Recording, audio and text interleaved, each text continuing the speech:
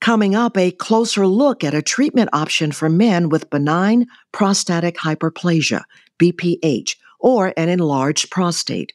This is a very common problem affecting 50% of men over the age of 50. Here to discuss the procedure is Dr. Robert Dixon, an interventional radiologist and professor of radiology at UAMS.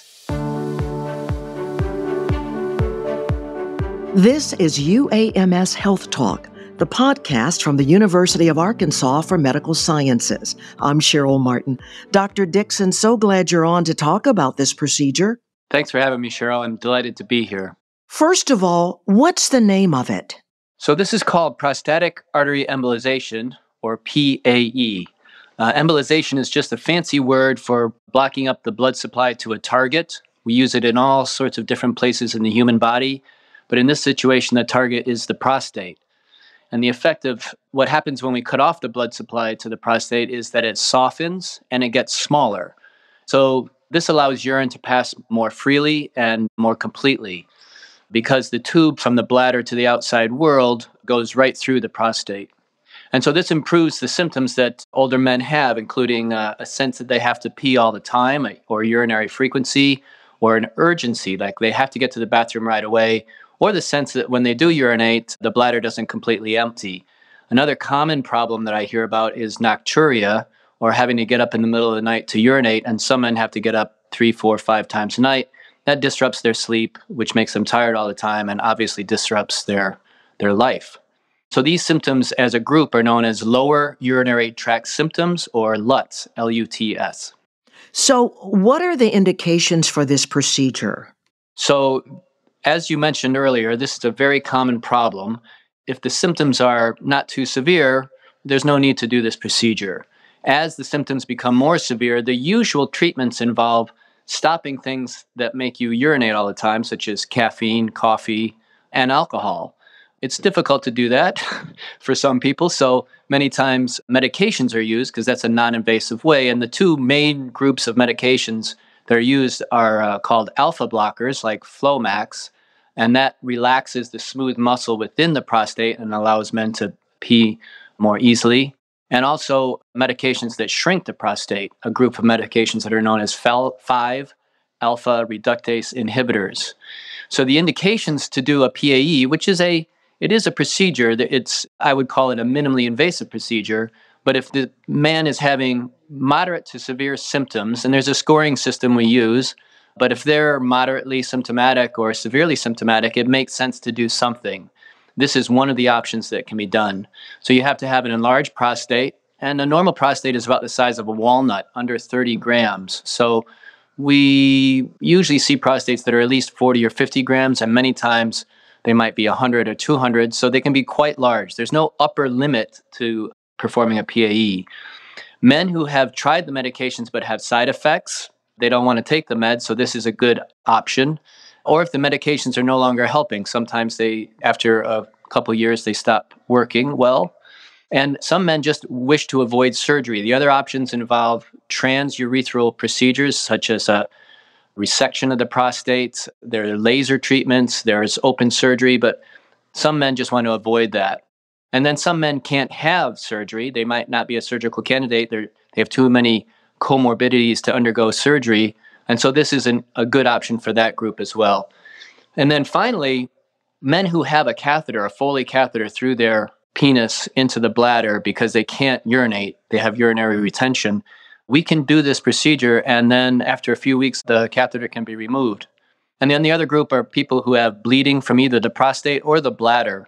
Those two things can bleed for a variety of reasons, so sometimes we're asked not to embolize the region for an enlarged prostate, but because there's bleeding involved. So I just said a lot of things, but the idea is if you don't want to have surgery, can't have surgery, have side effects from the medicines, then this is a great option. So how is the PAE performed? This is done as an outpatient. We typically will give men a little bit of Valium by mouth just to help them relax, because the procedure might take 1 to 2 hours. You have to lay still for that amount of time, but we don't put people to sleep with general anesthesia. A small catheter is put into the arteries. You can either go through the arteries in the wrist or the arteries in the groin. I typically use the femoral artery in the groin. It's relatively close to the prostate, and it's a fairly large artery. And we put a catheter in that's about the size of spaghetti, and we can use X-ray to see where we're going and get into the area where the arteries start to get smaller. And then we put an even smaller catheter in and get right to the artery that feeds the prostate. Once we know we're there, we inject microscopic particles, and that's what cuts off the blood supply to the prostate. The procedure is not painful during the procedure, nor is it painful immediately after, but sometimes the night after or a few days after, the men will have a sense that they have to urinate. They might have burning when they urinate. The area is inflamed, and that's because we cut the blood supply off to it. We don't place a Foley catheter. We don't put anything through the penis to do this procedure. If there is a Foley in place, we typically wait a few weeks and then take that out and see if they can void without the catheter. And what's a Foley? A Foley catheter is a long rubber tube that's inserted through the end of the penis into the bladder. It has a balloon that's inflated to keep it in the bladder, and it's put in when men's prostate gets so large that no urine comes out. So the bladder just gets filled up like a big balloon, and we put the Foley catheter in to release the urine, drain the bladder, but then the Foley has to stay in place. And you're saying for this procedure, you do not put one in? I do not. And for many of the other procedures for enlarged prostate that men are offered, the devices go through to, many times people call it roto-rooter, but kind of drill out the prostate, or a laser can be used, or there's even sort of a high-power water pick that can be used to take away the prostatic tissue. But after all those procedures, a Foley catheter is left in place. And many men don't want to have to deal with that. So we don't put one in for this procedure, and you don't end up with one when we're done with this procedure. You touched on this a little bit, but are there potential complications? With any procedure, there's always risks of complication. And I like to say that the prostate is in an area that's expensive real estate. There are important things around the prostate. The bladder, the rectum is another, and the penis is the third one. So we don't want those particles to go to the bladder or the rectum. If that happens, it's usually only for a short time, but it can irritate the walls of those structures, and you can get bleeding in the blood in the urine or blood in the stool. But remarkably, that typically heals up within a couple weeks without any problem, sometimes within just a few days. And that's because there's such a rich collateral blood supply, meaning that there are many other blood vessels that feed those structures, so they bounce back. The one that's perhaps feared the most because it's so obvious is if particles go to the penis. The chance of that happening is exceptionally low, about 0.4%. And what happens is the particles go and cut off the blood supply to the skin of the penis, and a man can get an ulcer.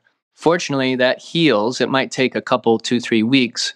It is very disturbing to the patient, but because this is so rare, I tell men not to worry about it. You just have to be super careful. So the chance of that is very low, 0.4%. The chance of the other areas, the bladder and the rectum, is probably well under 15%. And then it's not a complication, but most men have some discomfort after the procedure, but we give medications including steroids, antibiotics, and a medication that just helps the bladder relax, and that will help diminish those symptoms over the few days following the procedure. So PAE is not a painful procedure?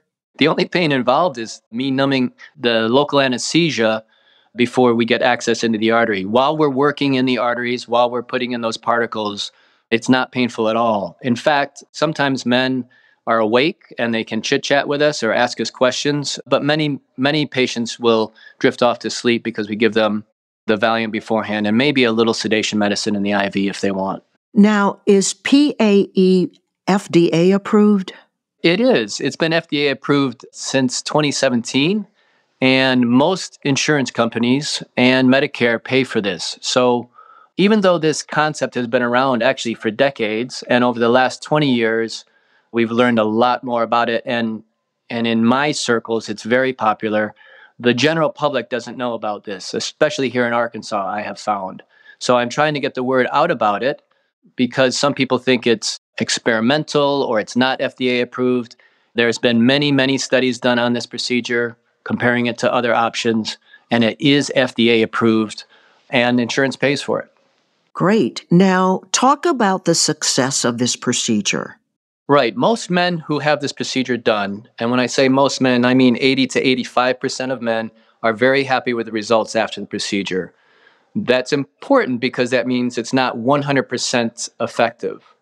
That's a pretty good success rate, though. And if men no longer have to get up in the middle of the night and they don't have to rush to a bathroom in the middle of the day, their life is better. It is very successful, but not 100% successful. It's important that the patients know that the effects are not felt immediately. Rather, they'll experience improvement typically over a few weeks. They'll start to notice improvement, but then the maximum benefit will be realized at about 2 to 3 months. And then the effects don't last forever. We have found that they typically last 5 to 7 years. That means that the procedure can be repeated.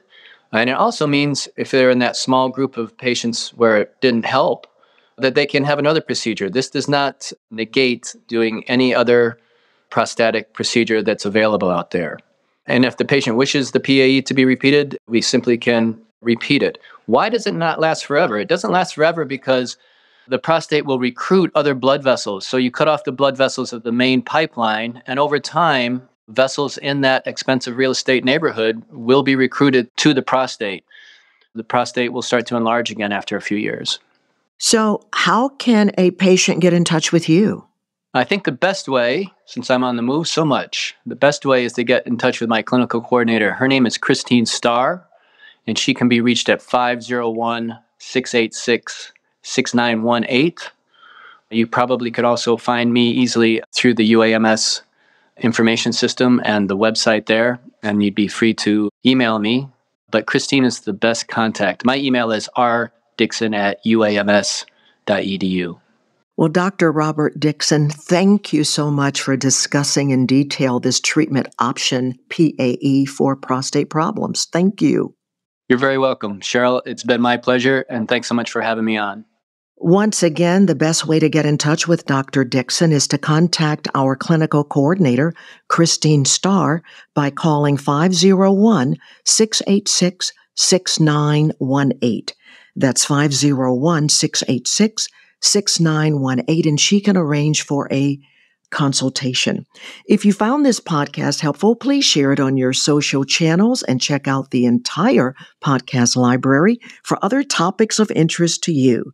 This is UAMS Health Talk, the podcast from the University of Arkansas for Medical Sciences. Thanks for listening.